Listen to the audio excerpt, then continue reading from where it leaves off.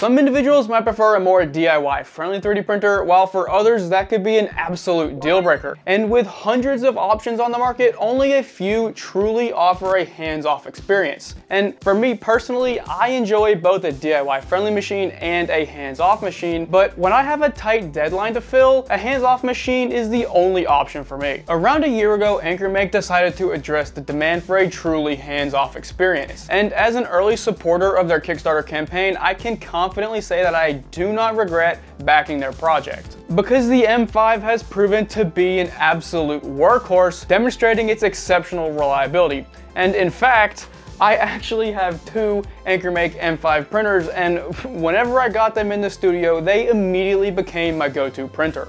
However, there is one very notable drawback of the M5, and that is its retail price. Because at $699, it could be very, very difficult for certain people to justify. But that is where the M5C comes into play. The C, this is the compact version of the M5, and it strategically removes some of the luxury options that come standard on the M5. And that is going to result in a more affordable entry-level price. But it is crucial to emphasize that the compact version of the M5 is not going to compromise in quality. I recently uploaded a dedicated video outlining all of the changes that AnkerMake went through in order to go from the M5 to the M5C, and I highly encourage you watch that video. So the most obvious and notable change is that the M5C no longer has a screen, and that initially disappointed me, seeing as the M5, the standard version, had one of the best screens on the market. With how responsive and perfectly organized the menu system was, I can confidently say that the screen on the M5 was a true gem. But immediately after I started using the M5C, those concerns quickly faded away.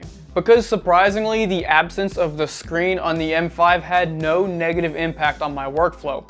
And after I started thinking about it, boron printers and other printers of that category have been functioning perfectly well without screens for years. Instead, these printers operate on a web interface, and the M5C, it has a very similar user experience. It's just seamless and intuitive. In my 3D printing workflow, I primarily utilize a screen for bed leveling, preheating, and initializing a print. And while the M5C has maintained that USB-C port, I don't use it because I don't even own a USB-C storage device. For bed leveling, that's something that only needs to be done on occasion, so there's no reason to have a primary screen dedicated to the task. And as for preheating, well, that is going to tie into my next point of discussion. Along with the M5C, AnkerMake has released a completely and entirely revamped app, which is going to allow for full printer control and seamless integration to an unlimited number of AnkerMake devices. So this brand new app is going to allow for fully customizable thermal preheat settings, axis homing, and other motor controls. You're going to have Z offset calibration and much, much more. So a couple things are missing, and the most notable of those is going to be fully automatic Z offset calibration. But besides that, dare I put the AnkerMake software above the Bamboo lineup in terms of ease of use for a brand new user. The app is also going to be used to customize the function of the big button on the front of the printer. You can set single press, double press, and long press functionality either during printing or while idle. And some of the better options for the functionality of that button are going to be pause and resume a print, printing from the previous file, and then initiating an auto bed leveling process. So AnkerMake's vision for this big button is very, very promising, but in order for it to actually hold significant value, I believe there's going to need to be some software improvements. I think AnkerMake could include options for preheating PLA, PETG, or any of the other customizable thermal settings, as well as load and unload filament. And given AnkerMake's history with updating the firmware and software of the M5, I think it is a very reasonable proposition to assume that that button is going to be a valuable asset in the future. So the M5C does introduce several design modifications, and one of those is going to be along the Y-axis. So you can see that the Y-axis is running on a single belt drive, as well as the Y-axis is no longer inset on the printer. And this actually has a significant benefit because it's going to make the cleaning process of the printer a lot easier. So obviously I would prefer the M5C to run on linear rails or rods, but considering the price point of this machine, I can completely understand why AnkerMake didn't implement that. But on my M5, I haven't dealt with flat spots on the wheels, so I'm gonna remain optimistic with these V-rails. So the hot end on the M5C comes with two very significant improvements, and the first one is that the fan shroud can now be removed without unscrewing anything. No screwdrivers at all. You simply grab the fan shroud and lift up, and it comes off. And this is convenient for maintenance because if you have clogs, you can get them out very quickly, and if you need to change the tension on the extruder, you can also do that very quickly. So the second is that the M5C finally comes with an all-metal hot end. And for me personally, I don't print any materials over 250C, but I do regularly have long printing sessions of PETG at 235 degrees Celsius, and after those prolonged sessions, my PTFE constantly melts, and replacing the PTFE inside the hot end is a very, very tedious task. And of course, I want to say a huge thank you to AnkerMake for sending this printer out to me in exchange for an honest review. And if you guys want to check this printer out for yourself and learn more, you can find some links in the description below that might help you out. Of course, somewhere in the video, I have to thank you guys for your support and dedication to the channel because, well, I thank you for your support and dedication to the channel. If you guys are not subscribed and you're getting any value out of this video, I would appreciate it if you would click the subscribe button down below. And while you're at it, click the like button. This way we can get a broader reach and maybe continue to grow. But for those of you that do print in anything over 250 degrees Celsius, the M5C is now going to be capable of printing up to 300 degrees Celsius and essentially any engineering grade filament. Of course, it is not enclosed, so you might need to get yourself an external enclosure, but the M5C is now capable of engineering grade materials. And a very, very welcome change comes in the arena of fan volume. Previously, the M5 had a fan that idled at a very loud volume, easily 55 dB, it might have even been higher. But the M5C at idle, it is just above ambient room volume, so that comes to about 40 dB. And typically when my prints finish, I might be waiting 10 or 15 minutes finishing a task on the computer, and with that very loud fan idle, it was atrociously annoying.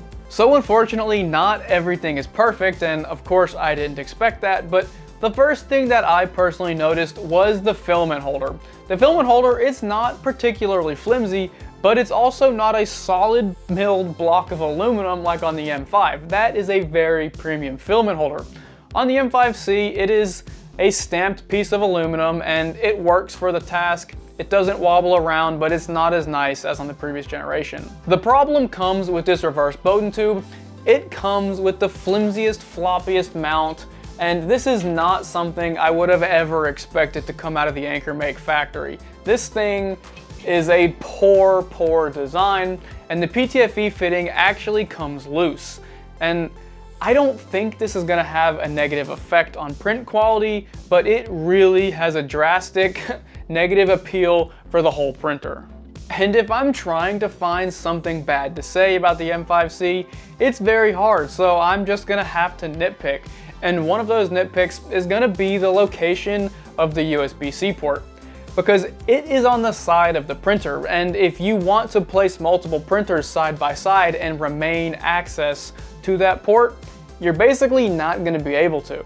Now, I hate to take your attention away from this beautiful M5C, but I do need to introduce you to a very special sponsor of my channel. Now, I know you guys have heard of PCBWay before, but what you might not know is they have a 3D printing department as well. Now, the great thing about PCBWay is they don't only print standard materials, you can also print PEEK, ASA, or even stainless steel and titanium. Now, in order to provide the highest quality service, prior to printing, PCBWay is actually going to perform a full model analysis of the file you uploaded. That will ensure when your print arrives, it's going to be exactly as you envisioned it. What are you waiting for? If you want to learn more, check the link in the description below.